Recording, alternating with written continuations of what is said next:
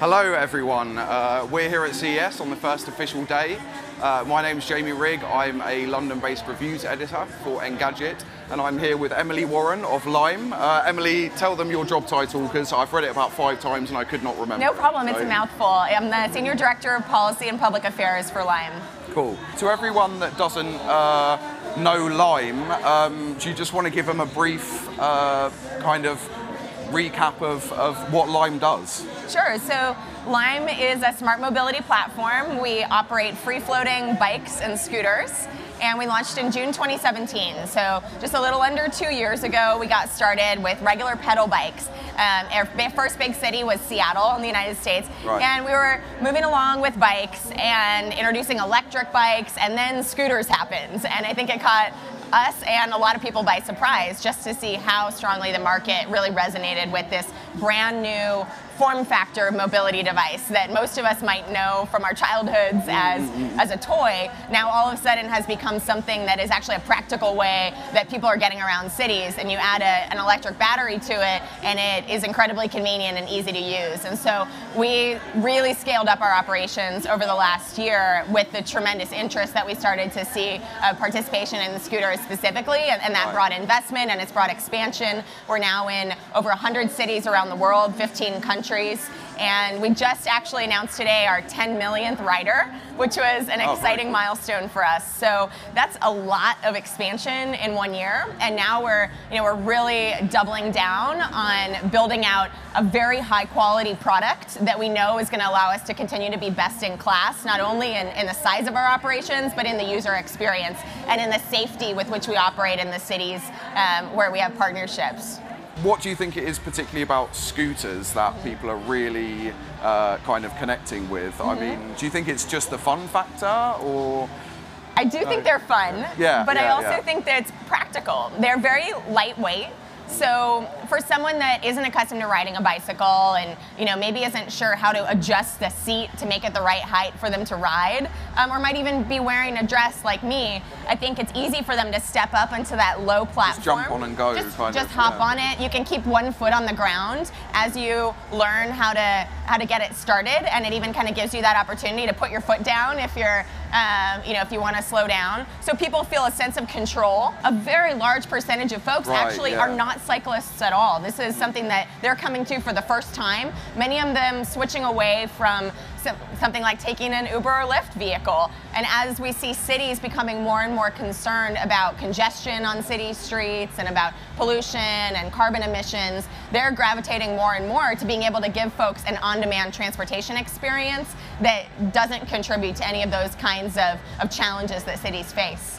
Talk me through how you go from June 2017 launching dockless bike sharing scheme to being all over the world with electric vehicles. The behind the scenes operational aspect of this is fascinating. And I did work at Lyft for 5.5 years before this, from the earliest days of the company, and it's so interesting to think about that experience and the trajectory of that industry compared to what we're seeing now with scooters and bikes. Because on the surface it can look really similar, right? There's an app, there's an on-demand transportation option, you're using it maybe in similar places, but behind the scenes it's an entirely different kind of a company, because we have to actually build hardware, have a supply chain that takes many months in order to design, build, manufacture, import to the operating markets and get those on the street. And then of course there's the whole operational footprint of our teams, the local employees that we have in every place that we operate, and the networks of folks that engage with us to assist with charging operations for scooters.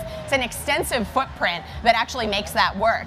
And it means that we have a stake in all of these local communities, and we're engaged with them and actually working on the city streets. We have eyes on the street every day of our own team members that are out there responding. If somebody says, hey, a scooter's in the wrong place, we've got somebody there in a couple hours, maybe less, that's picking that up, putting it somewhere else, making sure the supply is where it needs to be, so that when you get off the train at 5 o'clock, there's a scooter waiting for you to get you that last mile. So that level of operational expertise is something that we've been able to refine substantially over the last year and build out what I think is the most sophisticated free-floating operational model certainly in the largest number of markets in the world. Now we want to grow that and actually make these presences that we have in local markets markets a meaningful part and a meaningful scale of people's travel activity. How do you see a smoother road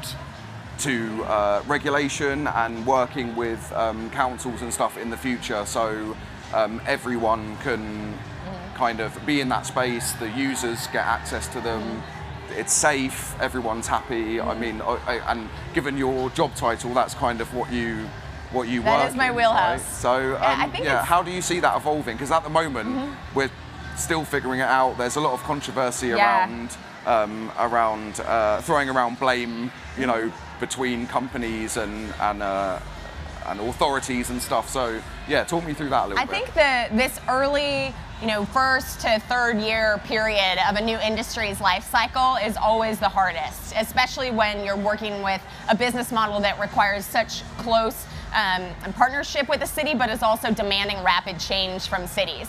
Governments are, they're entrusted with the solemn duty to protect the public, and we respect that a great deal. And we know that they need to be responsible, they need to ask all the hard questions, and we want to answer those questions for them and work with them. But we also want to challenge them to think outside the box and realize that just because they don't already have a program for this doesn't mean they shouldn't have one. It doesn't mean that their communities wouldn't benefit from it, right? So the onus is on us to come in and demonstrate how we can provide those benefits, show them the data, be transparent in documenting the benefits that Lime can have by providing examples from other markets where we currently operate. And we find that that really helps unlock the conversation, and that in fact, in most cases, cities are already looking for solutions just like this. Many large cities have been working for years, spending taxpayer dollars to build out bike sharing systems that have sometimes just not been able to achieve their full potential, not achieve the vision that a city might have for trying to reach all communities and actually offer something that could move the needle on reducing reliance on car ownership. And there's hope now that dockless services like Lime with our bikes and scooters can help to fill that gap. And because we are operating on more of a free-floating basis, we can be successful in neighborhoods that docked bike sharing was never able to serve. How do you foresee kind of competition in the market, and how do you rise above that, I guess? Yeah, a lot of companies have noticed that scooters are a great business and are getting into this. I mean, we appreciate our position as a market leader now, and we know that in order to retain that, we do have to stay ahead of the curve in terms of product quality and experience. We have the resources to be able to bring the product to the street in the largest volume and the largest number of places, but it needs to be a really high quality experience for people to want it and for cities to really want it on their streets. So this Generation 3 scooter is something we're really proud of. We actually have a very large internal hardware team at Lime. A lot of people might think, oh, hey, you're just buying these scooters off the shelf from some company overseas. The reality is we have a huge number of engineers and designers that work at Lime, taking the product feedback that we've heard from our riders. For example, we now have this two-sided front suspension on the Generation 3 scooter. That is going to help smooth out all those bumps in the pavement that scooter riders might experience when they're going over uneven asphalt. And that was something that came through from our riders in our first few iterations of scooter hardware. The longer range obviously helps people take longer trips and gets through the entire day, even if there are a lot of different riders using a scooter during the day. It's a heavier weight device, and it's fully encased so that there aren't any exposed wires that would be susceptible to vandalism or to damage from being outside, beaten by the weather from day to day to day. This is really a tank when it comes to scooters that are built for shared use. And it also incorporates a display screen that will let you navigate to where you're going just by looking at that little screens. And that is another feature that we take seriously in thinking about how we can improve safety so that people are never tempted to look at their phones while they're riding to get where they want to go. We have front and rear braking as well that kind of provide that redundancy and greater stability in the braking experience. So all of these learnings are things that we were able to incorporate based on having been in the market in a large number of places with a lot of observations of what's happening on the street. That's going to be something we continually try to stay ahead of in this competitive landscape. But to get back to your point about saturation, I hope that's the biggest problem that we have. Right, I think for right now, working with cities, we need to scale up our operations. There's a huge untapped market that isn't even close to being saturated yet. We are seeing the demand signal from consumers that want to use this product, and now we need to create the next phase of city partnerships that will allow our supply to flex up to meet that full demand and fulfill its potential. Right. Emily, thank you very much for pleasure. coming to talk to us. And I was in Warsaw not that long ago, and I had a blast. We all explored the city on Limes the whole time. And that isn't a plug, it's just a fact. We had a really good time on them. So yeah, thank you very much for joining me. And thanks for watching, everyone out there as well. Stay tuned for more great stuff from CES. Thanks for having me. Yeah.